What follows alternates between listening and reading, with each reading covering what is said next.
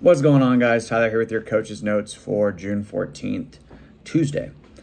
So today we got part A, B, and C. Part A, we have a E2 mom for 5 sets. We're going to be doing 3 iso back squats in that 2-minute window. So it's going to be 3 seconds down, 2-second pause at parallel. Today, we really need to work on keeping that tension throughout those 3 seconds on that descent. In that pause, we need to make sure we're keeping tension and we're not rebounding out of the bottom after we hold it for 2 seconds. So make sure we're teaching our classes how to stay tight, and then we're squeezing, we're driving out of that position. We're not going to drop back into lower than parallel to get out of that. You'll see a lot of people try to get way heavier than they need to, and they'll tend to bounce out of the hole, and that kind of just defeats the whole purpose of this E2 mom. So we also had deadlifts the day before, so you can maybe say, hey, let's work on the skill part of this, even though people are going to see back squat and want to go nuts. So working on that 3 seconds down, 2-second pause, exploding out of that parallel position. So part A. Part B, we have kind of a typical CrossFit workout here. It's going to be 3 rounds for time. You're going to do a 400-meter run, 21 chest to bar pull-ups, 50-meter goblet carry. I would say, you can scale back the run if we need to. We can throw them on a machine if we need to. Pull-ups, we can, do chest to bar. If they don't have that many, we can always lessen the reps a little. We can always change the variation to just a normal pull-up. We can do maybe a burpee pull-up if they want to do maybe less reps of that, and then maybe some ring rows to work some absolute strength there. And then 50-meter goblet carry.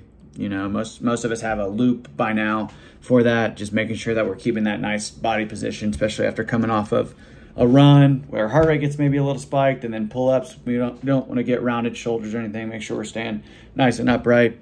We're dictating that kettlebell. We're not letting the kettlebell dictate our body position. So, and then after part B, we have a finisher today. It's going to be 3 rounds through. It's going to be 12 and 12 iso dumbbell rows. We're trying to get heavy with those.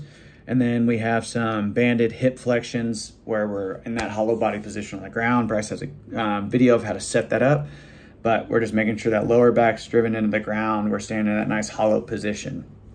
So time-wise today, 10 minutes for part A, 12 minutes for part B. I would say 10 minutes for about part C. So 30 minutes, give or take a couple minutes, their program. So we have quite a bit of time to warm up, get them ready for back squats, and pull-ups are going to be like our main things there. We can kind of work in some like running stuff with some high knees or butt kickers, but we need to make sure that we're getting them ready for back squats and pull-ups. I would say today in a warm-up, it'd be really good if you want to maybe pull out some kettlebells. You can always work some overhead kettlebell stuff. You can work some goblet positions because we're going to be doing that in the workout. You can do some goblet squats at that tempo. I also like using the kettlebells like a mobility where we're in that lunge. You can kind of use that kettlebell on top of our knee to drive it out over those toes, open up those ankles a little, help us get into better positions just in those squats. So yeah, once you get that warm up, make sure we're ready for squats. Pull-ups, after we finish our back squats, you might have a little bit of time to kind of geek out with our pull-ups. We can go over just a normal kip swing. For some of those, we can talk butterflies where we work that like J up and away, and then we kind of sneak through and we work at like this like oval kind of position rather than up into the bar and pushing away. It'd be a good day to kind of geek out on that. And then the finisher today, it's going to be really easy. I feel like a lot of times when we have 3 parts, people, mentally are ready for A and B, and then C that gets to there and they just kind of check out. So once we get to C, let's try to make sure that our energy's up. We talk about the importance here. We have some dumbbell rows where we're trying to get heavy. That translates directly to pull-ups. We have some, hollow body holds where we're working that hip flexion. That also translates to body positions that we're going to be kind of maintaining in pull-ups and everything like that. So maybe if, people didn't have the outcome that they wanted on B, you can kind of like say, hey, this is going to really help develop us as athletes and just better overall. Try not to, just kind of like, hey, 5 minutes, here you go, finish the day out. I would say at a minimum, let's try to do the first round with the class. That'll at least let you know that they've done 1 round. And then if you set them free, you can either get a clock going where, you're saying, all right, dumbbell rows, and then you set it up again and you're like, all right, now we're moving to banded hip flexions or whatever.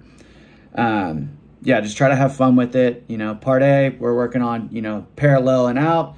Part B, make sure we're warmed up enough for those pull-ups, give them plenty of options there. And then part C, make sure we're not missing that. Try to do it with them, try to keep the energy high. If you guys got any questions, let me know.